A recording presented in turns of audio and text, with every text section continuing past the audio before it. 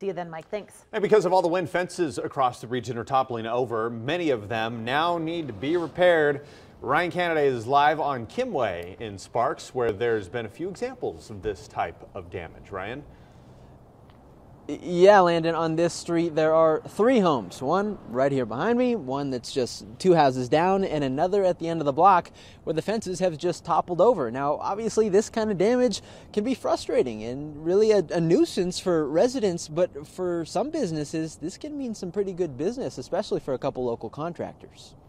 You can't salvage these. Even if you had good boards there, by the time you take all the nails out and see which ones are good, you might as well buy new ones because it's a lot less expensive than trying to take them apart. The wind causing fences to topple over has obviously been a nuisance for some people lately. But for Rick Grabianowski, this kind of damage is important for his livelihood. This last 2 days, probably at least 20 calls. The local contractor has been responding to calls and writing estimates for customers as far away as Stead and as close as his very own neighborhood in Sparks. Right across from where I live, there's right within 6 houses, there's 3 fences that came down. What he's finding is that older wooden fences are snapping from the strong winds. Some are falling over because the posts are rotting in the ground. He says others likely weren't installed properly the first time around. If a fence comes down, this is brand new and the panels are perfect, then we put the posts in and put it in.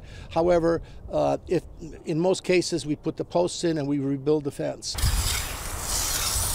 Joe Mattis is taking a bit of a different approach on this fence that he repaired Wednesday morning. Instead of replacing the whole fence, I used the steel bar here, went down in the ground, put 60 pounds of concrete in it, screwed it into the post, and it is solid as a rock. Much like Rick, Joe has also seen many fences down across town, saying there's a lot of work that still needs to be done by he and his fellow contractors. In order to prevent any more fences from blowing over, he says people should be proactive. Looking for loose posts before a fence comes down can save you time and money.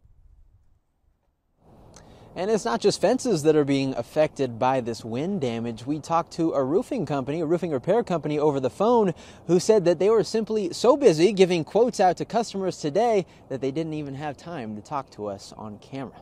Covering Stormwatch Live, Ryan Canada, 2 News. Ryan, thanks.